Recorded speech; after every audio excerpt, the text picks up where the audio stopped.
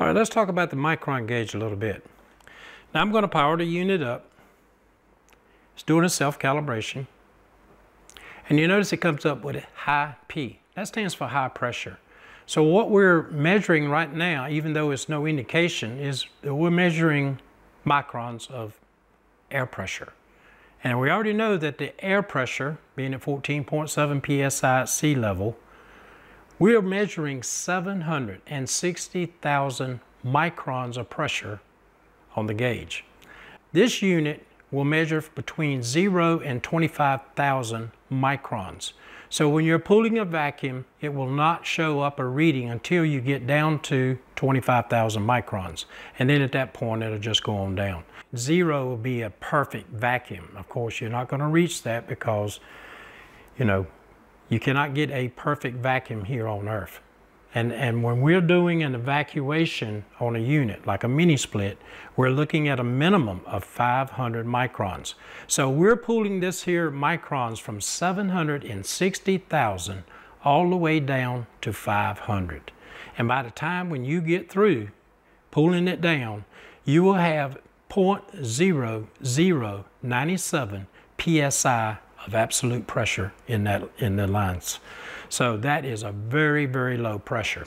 Another thing that just going through it real quickly, not only can it measure microns, but it can measure other units of pressure that most of them we've already covered. So we can look at that, we can see PSI, if you want to see how much pressure is in the system, so you can switch over to that. You can see what your inches of mercury are. And now we have a Pascal, we have millibar, we have millitorr, we have millimeters of mercury, and then finally we're back to microns. Okay, now what we're going to do is we're going to take this compound gauge and we're going to take that micron gauge and we're going to hook it up to a recycling tank. The recycling tank is going to simulate a unit, like a mini split. And we're going to do a time amount of pulling a vacuum on that tank, and then we're going to compare. And we're going to look at our vacuum gauge and we're going to look at our micron gauge. So let's get started and let's go through the hookup on that so I can show you what we're doing. Now, one of the first things you want to do before you pull a vacuum is to ensure that your vacuum pump is in pretty good condition. You want to be able to make sure that it can pull down to a deep vacuum. If your oil hasn't been changed in a while, then it's a good idea to go ahead and change your oil. And also what we're going to do is I've hooked the micron gauge up to see what kind of vacuum can we pull. If we can pull down to 50 microns or less, then we know that we are pretty good with our pump. So let's go ahead, we'll turn it on, we'll let you see that.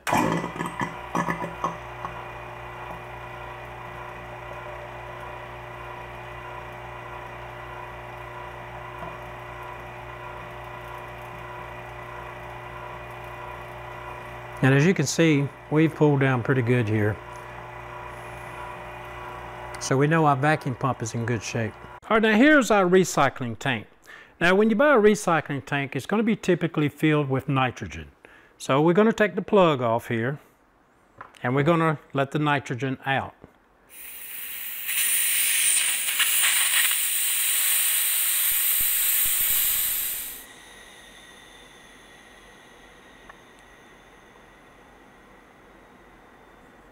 Okay.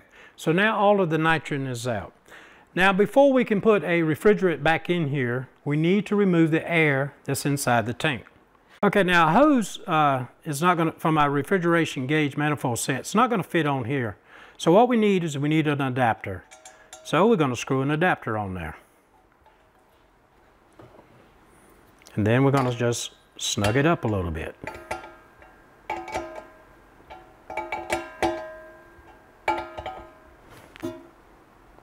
That's all we need. Now this here is a valve core removal tool. Now if you go back, if you look at the videos that I did on the mini split, I actually used 2 of these. Now I'm going to use one of these because I had a lot of questions about the valve core removal tool, and I used 2. The other one was only to isolate the micron gauge so it wouldn't be having all this excess pressure on there. Over here on the side, this is where we're going to be hooking up our micron gauge. Now I don't have to worry about 2 of these valve cores removal tools because we don't have the pressure in here. like we would in a mini split once we open the service valves up on it. Look inside, you can see that it'll come with a Schrader valve inside. Now what I like to do is to take that valve core and move it, take it out. So we're going to take this part of the tool, we're going to remove it, and it has a valve core extractor tool. You can see right there on the end of it. And we're going to put it right down in there. And we're going to go ahead and we're going to take that valve core and we're going to remove it. Now the reason we're doing this, which is always a good idea if you're evacuating a system, is you want to have very low restriction. So we're going to take it out. And speaking of restrictions, as we was just talking about the Schrader valve, it's always a good idea also to use vacuum rated hoses. Like this one is rated down to 20 microns. The hose is bigger. This is a 3/8 hose with 1/4 inch fittings on it. So this here again will give you a faster evacuation with a deeper vacuum. In this demonstration, we're not going to be using that. I'm just going to be using the hoses that comes on the refrigeration gauge set. Well, now we look at the tool, we can see that we have a handle up here. If you look down inside, you can see that it opens all the way through. And this is a ball valve. Now, if I put my finger on here, you can see it goes through, and there it won't. Okay? Now this part is going to be going to your system that you're going to be evacuating. This is going to be going to your vacuum hose, or going towards your vacuum pump. Now, what will happen if I close this off? What is going to happen to here? So you can see, here's my vacuum hose. No air is going to come out here, none is going to come out here. However, from this side, that is going to go to your system. You can see that we have an airflow, okay? And that's with the handle closed. All right, so now we got the inside of this thing all figured out. All right, now let's, while we're talking about the valve core removal tools, let's answer another question. One of the questions I got is, why couldn't you just use one valve core removal tool? Now this one here, this one is a 5/16. And as you can see, it has a violet body, has a 5/16 fitting. On a mini split, you'll find that the fitting that you're going to be connecting to on your service valve is going to be a 5/16 versus the AC units, heat pumps, like say for your home split units, they're going to have a 1/4 inch fitting. And that's where the black fitting was that we looked at a little bit earlier. Now let's say that you just want to use one. All right, so now let's say that you're going to take your vacuum, your Micron gauge, and you're going to hook it up. So this is going to be going to your unit, or this right here. And then this side right over here, of course, you know, you're going to have your valve core removal tool that's going to be in here. And so what you're going to do is you're going to take, that's going to be screwed in there like that. And so you're going to take him off. And this will go to your unit. Now you're going to be hooking up, say, your pressure tester, or you know, you're going to do a nitrogen test, or you're going to your vacuum pump. Okay, so let's assume that that you're going to put your Micron gauge on here. Now I've already removed the Schrader valve out of here, as I talked about earlier, for restrictions. But we're going to also talk about it, what if you decide you want to just keep the Schrader valve in there. So there you go. There's your setup. All right, so you open your valve. Let's say at this point you're doing, you did your pressure test, goes through. But now here's the thing about it. Some of these Micron gauges can be damaged with the high, with the high pressure when you put your nitrogen in 200, 250 psi. And this particular model, I don't know what the maximum pressure is. So I put a second unit up here, the second valve core up in here, to isolate this here gauge from that pressure. So if you look at the video, you'll see that. So that was one reason. Now another reason is what happens, let's say that you got your nitrogen in, everything looks good, you're getting ready to do your evacuation. So you hook up your vacuum pump. Now when you hook up your vacuum pump, you pull the air out, everything looks good, right? Everything is good. Now you say, okay, now I'm gonna close off my handle, and now I can't get the vacuum, it won't go through this way, right? However, if you look at the handle here, you can see that this port right here is on this side of the handle. So there is still an opening between here and here, between these two, this port and this port, going to your unit. Well, okay, that's good. You can still read your pressure. You can see what your vacuum pressure is inside in microns. All right, so now you're going to say, all right, I'm good. I'm going to go ahead now. I need to just go ahead and take this thing off. Well, what are you going to do? You're going to start to say, unloosen this, take it off, and as soon as you do, while it's under a vacuum, then you're going to have atmospheric outside pressure. Now it's going to go past your fitting and right into your system. Now you got air back in there. Now you can do the same thing. You can say, well, all right, well, I got my Schrader valve. Now let's say if I didn't have a Schrader valve here, I took this off. Well, guess what? Now the air is coming in here, and now it's going to go right back into your system again. Even if you have a Schrader valve up here in this test port where your Micron gauge is hooked up, as soon as you start to loosen this fitting, air pressure is going to start to go by, because you cannot turn this thing fast enough not to get any air pressure in there. When I use the second valve core removal tool, which has a 1/4 inch fitting, because you see it's got the black body, that will just screw right up here on top of the test port. So when I screw that on the test port, even with this valve here closed, I'm still going to have pressure coming to here, but I can still turn it and isolate my gauge from that. So I can turn that off, so I can protect my Micron gauge from the high pressure, say from the nitrogen. Before you start taking all this stuff off, do it while it's under refrigerant pressure, because it's better to have it pushing out than it is trying to have an air coming back in. So even when you start screwing these things off, you might lose a little bit of pressure, refrigerant pressure, but it's going to be negligible. That's better than trying to take this stuff off while it's under a vacuum, because if you do, you are going to allow air to come back into the system. So, okay, so that's just a safeguard. So that's the reasons why I use 2 valve core removal tools. So now we're going to take this and we're going to hook it up to the tank. Remember, this will be going to your system.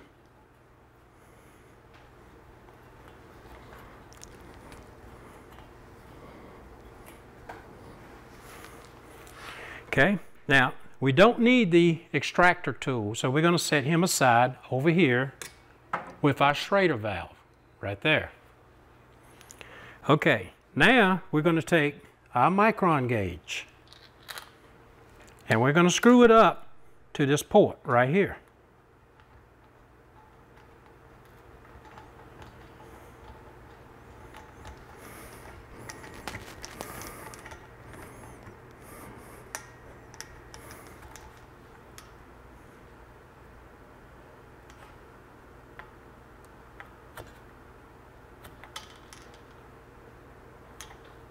Okay.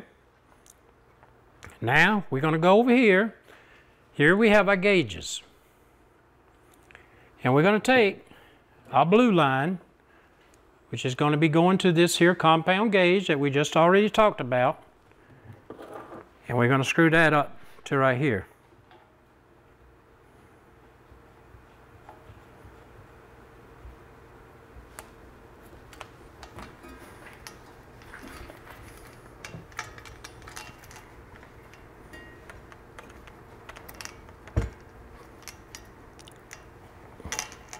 Trying to make sure these connections are good and snug. Okay. And you don't need to be putting no wrenches on there, just finger tight. That's all you need. Now we're going to take our service line, the yellow line going to the center of the manifold, and we're going to screw that to our vacuum pump.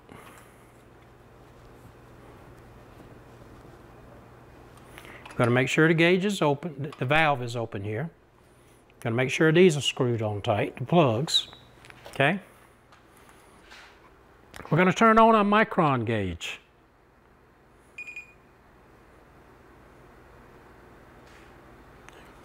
And as you can see, it says high pressure. Okay, we're looking at the compound gauge. We've already talked about that. This is the left gauge. It's on the refrigeration gauge manifold set. As you can see, we're sitting at 0. That means we're at absolute pressure of 14.7 psi. I've already opened up the valve on the recovery tank, the low side valve that's on the manifold gauge set, and the valve that's over here on the vacuum pump. So we're going to start it up, and I'm going to start the pump, and we're going to be looking at this here gauge.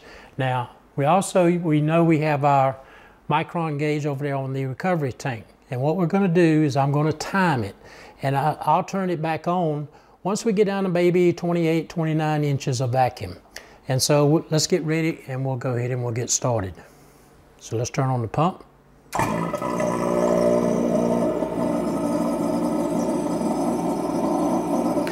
Now I've already started the timer up as soon as I turned on the pump.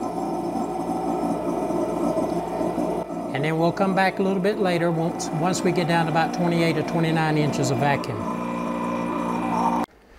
Okay, it's been 1 minute, 49 seconds, and it looks to me, it's hard to read. You know, the resolution on the gauge here is not that great, but I must say it looks like it's maybe 28, maybe 29 inches of vacuum. So what do you suppose that our Micron gauge is reading over there? And I'll give you a moment to think about it. And I mean, according to this here gauge right now, it shows that we should be good to go. But let's take a look. Taking a look at our Micron gauge, we're still at high pressure. So we haven't even got down to 25,000 of microns before this here gauge will read. So let's continue on with the vacuuming. Well, our vacuum gauge looks a little bit better. I think it went down a little bit more, and it's now been 3 minutes. Now let's take a look at our Micron gauge. Make your best guess. 8,760. We're nowhere near 500. Let's continue. Now I know this has got to be all of the air removed. I think it even moved a little bit more on the gauge. Looks like it's close to 30. Not quite there, but almost 30 inches of vacuum. So what do you think? And it's been 6 minutes and 30 seconds. So what do you think about a Micron gauge? You think we're there yet? Have we reached our 500 microns that is needed for this here tank or for any other system that you're evacuating? That's the minimum. But if you go lower, that's even better. So let's take a look at a Micron gauge and see what it says now. 25, 23, 24. We're not even close to 500. Let's keep going. Okay, it's been about 41 minutes now, and I cannot tell that this here gauge has moved any lower. It looks about the same for the last, I guess, 35 minutes here now. Now, the thing about it is, you can see that this thing is marked in inches of vacuum, and even the pointer itself is just about the width of 1 inch. So we really don't have the resolution here, and we don't have the accuracy to be able to see these very, very small changes in the amount of pressure when we're taking the air out. But let's take a look at the Micron gauge. So we have 871 microns on the gauge here, and we still haven't reached our minimum of 500 microns that we need. Well, I went ahead and I continued pumping it on down, so we got it down to 137 microns. Now, as far as the vacuum gauge over there, I did not see it go down any lower, and it took about 55 minutes to get it down to this here pressure. Okay, here's a chart that I did in Excel. And what I want you to look at is right at this moment, just look at this first row. Now you can see I have the headings, percentage of vacuum removed is 0. Now inches of mercury, gauge pressure, that's what we were looking at as far as on the compound gauge. Inches of mercury absolute, 29.92. That's our atmospheric pressure. Then we have the micron gauge. That is actually measured in absolute, so it's 760,000 microns. That's the absolute pressure. And then we have a torr, that's measured in millimeters of mercury. Again, that's in absolute pressure, which is 760. And then we have our PSI, which is absolute pressure per square inch, which we see is 14.7 pounds. Now, what we want to really look at is when we start pulling down into these low vacuum readings, and we're going to compare our micron readings against the inches of mercury for gauge pressure. Now take a look at this here column here, inches of mercury for the gauge. This is what we would be looking at on our compound gauge. Now notice at 28.92 inches of mercury, which is pretty low. Look over here to our micron gauge. Even at that point, we're only having 25,400 microns. And even then, we're going to have a pressure in there of 0.49 psi. Again, this is absolute pressure. Now let's take a look at going from 28.92 down to 29.14. Now you can see that is very, very small. If you're looking at this on the analog gauge here, you will never be able to tell the difference. However, if you look over here, you can see that we've dropped from 25,400 down to 20,000. Now let's keep on going down and look and see where we have our 500. Well, our 500 is going to be at 29.91. Well, our gauge actually seemed to show that it was way up there. So you would think at that point that you have removed pretty much all of the air. And then, if you look over here, we have the 500. However, when we looked at it, it looked like it stayed on there for about 35 minutes. You know, I could not tell any difference of this here gauge pressure looking at it. I was thinking, you know, well, it should be done, but until we get to this number here, 500 or less, then we know that just looking at the vacuum gauge, as far as the compound gauge, we will never know how much air we have removed out of that system.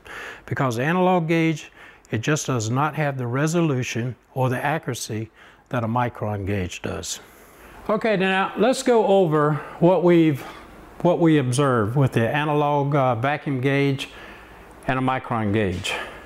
We see that the analog gauge does not have the resolution that the micron gauge is. In fact, the pointer itself was about the width of what 1 inch of mercury is. So we saw that we don't have the resolution and we don't have the accuracy. We saw that when we got down to pressure of say 28, 29, looks like it was right there on 30. We let it run and run and run, and we say, okay, it's good. But when we looked at the micron gauge, we saw that we were nowhere near close to being at least 500 microns. Now, so in my opinion, you want to be getting a micron gauge. That's what you want to be using to see what kind of air pressure is still left in the system. Now, some of you might be thinking, well, you know what? I still think a vacuum gauge is good enough. All I would do is I would just run it long enough, and that will probably take care of it. And you could say, well, I'm gonna run it for an hour. Now you saw I ran it for 55 minutes just for this tank. Now this tank was to simulate, say, I don't know, maybe a 12K BTU unit. Like say I got it here in the garage, and you can see that took 55 minutes. And I didn't have to guess. I didn't have to guess how much time. All I had to do was look at the microns. Now you could say, well, I'm just going to run an hour, and that'd probably be good enough. Now that's going to be a lot of variables there. First, you got to look at what size vacuum pump you got. Okay, you know, the bigger your CFM, it'll take less time. Well, look at your restrictions. Well, let's say you decide I'm not even going to bother taking that Schrader valve out. Okay. All right, but look at your manifold gauge set. Look at all the restrictions that you got in there. So you got to factor that in. What about your line set? Well, the bigger the bigger your tubing, that's more volume of air. What about the length? Well, the longer the length is, that's going to take more time because you got more volume of air. Well, how about if you got a pretty big unit? What if you got like a 36K BT unit? Well, your indoor coil is going to be bigger. which means you got more volume of air to take out. Okay, what about the humidity of the air? Well, the humidity of the air that's inside the tubing while it's left open, you got a pretty hot day and it's humid, that's more water vapor. That means that's going to take longer. So how can you say, I can run it for an hour and I am good, I know my pressure is down there? You're not going to know. So my recommendations is, and I recommend, you know, if you want to do this job, and it's not a bad job to do, you need DIY, I encourage you to do it if you want to do it. But why spend near $1,000 or more for a unit? And then you're going to shortchange yourself and say, well, you know, I'm not going to buy this and I'm not going to buy that, and I'm just going to use my vacuum gauges, and then I'm going to rely on that. You know, now the unit I got over here for the Micron gauge is about 350 bucks. Now, that one's got a lot of features on it, but you don't need all those features. You can get one for about 130 bucks. All you need to know is how much pressure is left in that system, and that you just need to know the microns. A vacuum gauge will show you, yep, I'm producing a vacuum, but it's not going to tell you how much of a vacuum you are producing. It's not going to tell you about the pressure, how much pressure is in that system. A Micron gauge will. And so for 130 bucks, you know, I think you're well ahead of the game. Now let's answer another question I've got. Some of them say, well, look, can't I just pull a vacuum on the system and I don't have to worry about this pressure testing? That's a bad idea, all right? Let's say, for example, that you're going to go ahead and you're going to pull a vacuum on the system and you're not going to pressure test it, all right? Now, let's say that you pull it down and it looks good. You got your 29, you got your almost 30 inches of mercury, a vacuum. Hey, it looks good. You leave it, say, several hours. You come back, you look at your gauge, it hasn't moved a bit. All right, I'm good. And now you open up that service valve and you let all that refrigerant in. Okay, everything is good. Now maybe say a month later or so, now you see your unit's not heating or cooling. Well, now you know you got your leak. Well, what are you going to do now? Now you got to recover all of that refrigerant. And are you going to buy a recovery unit for several $100s? Or no, you see, probably not. So now you're going to be left up calling some person to come in there, recover that unit, and all that refrigerant, and guess what he's going to do? Well, now he's going to do a pressure test, which you should have done to start with, to find that very small leak. Now, if you go ahead, in fact, I did a job on a vehicle, and I pulled a vacuum on it. I left it for 24 hours. And I just was using the gauges, wasn't using a Micron gauge. I left it on there for 24 hours. I come back and that needle did not move one bit. I was convinced I did not have any leaks. So I recharged the system with refrigerant. 1 month later, guess what I found? I found out my unit wasn't working. I wasn't getting as cold of air as I was originally. Then I found out that I had a leak. So now I had to recover all the refrigerant, then I put nitrogen in the system, and then I found a leak, which is something I should have done to start with. So don't rely on your vacuum gauges, even over a long period of time, because if you got a very small leak, that gauge with the resolution on your vacuum gauge on the manifold set, it ain't gonna tell you nothing, okay? So do a pressure test. Now I have questions about, well, where can I get this nitrogen from? Now where I got it from, or where I get it from, is from Air Gas Supply. This is a national chain. They sell welding supplies, they sell argon, they sell oxygen and nitrogen, and you can go there. You probably have one right there in your own town. So look it up. If you don't have a tank, it doesn't matter. You go to the place, you say, hey, I want a bottle, and they got them in different sizes, and one I got is like a 40 cubic foot tank. And what that will do is he will say, okay, do you have a tank? And I said, no, I don't have one. They will provide the tank and the nitrogen, and the cost was about 130 bucks, okay? Now, you bought the tank, and you got the nitrogen. Now let's say you used it all up, all right?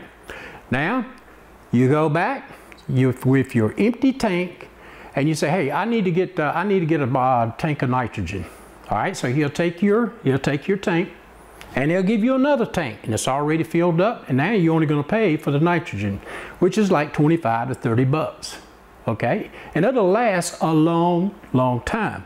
In fact, the bottle of nitrogen that you saw in the video I was using on the mini split to do the pressure testing, I still got pretty much a full tank. Okay, so it lasts a long time. So those questions there is the most that I get the most of. And I answered them in the comments, but I figured in this way I'll just put them in a video, talk about it, elaborate, and then you can make up your own mind. So I hope these videos have been helpful. These two videos, I'm going to put these two videos up front, right in the playlist with the other three that I did for the mini split. So this way you'll have the information up front before you actually start doing the job.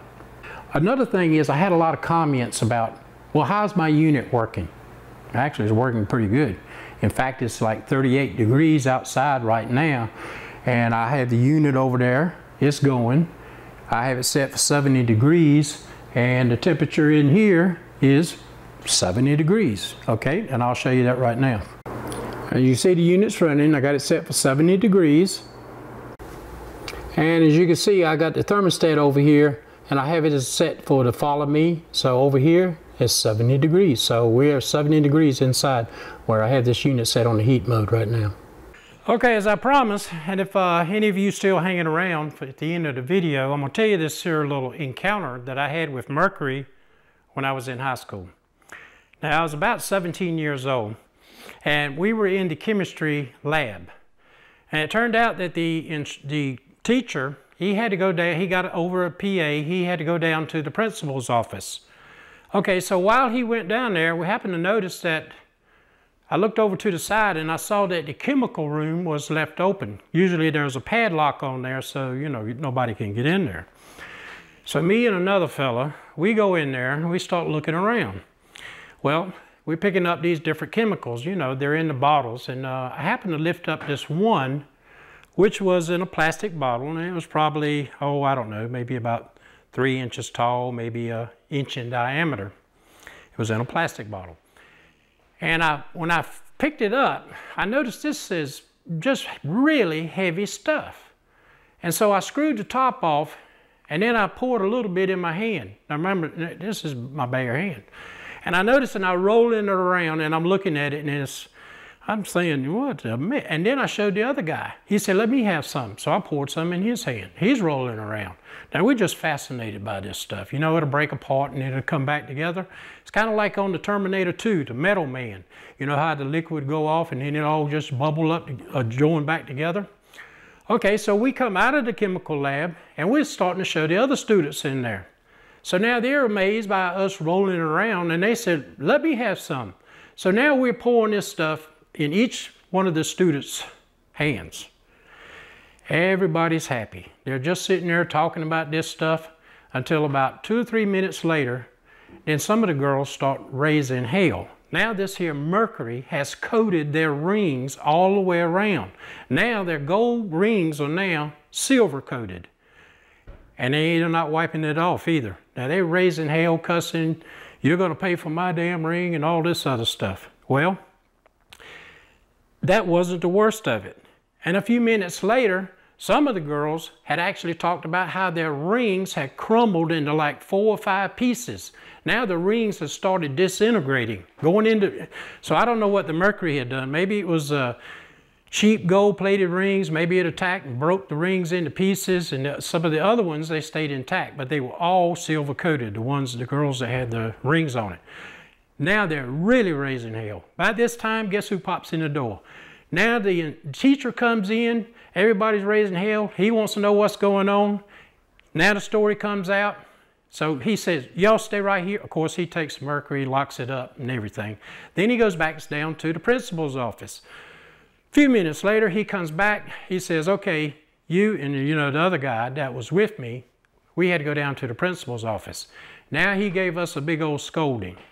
And he's saying, you guys probably ought to pay for these rings. He said, being fair, he said, they were just as guilty as you by participating in it. He said, so I'm just going to let you go and just count yourself lucky. And man, we lucked up on that.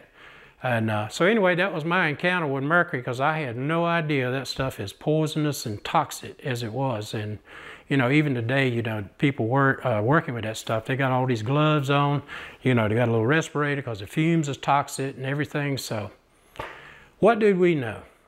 Okay, that is going to wrap up this here 2 videos of this here series of micron gauge versus a vacuum gauge. That's on a manifold gauge set. I hope the information was helpful to you, and now you know everything I know about pressures, vacuums, and gauges. So now you can be informed to make the decision that you feel is right for you. I appreciate all of you people out there taking time to watch the videos. If you like the channel, what you've seen, go ahead and be sure to subscribe, and we'll be catching you guys in the next one. Have a good one.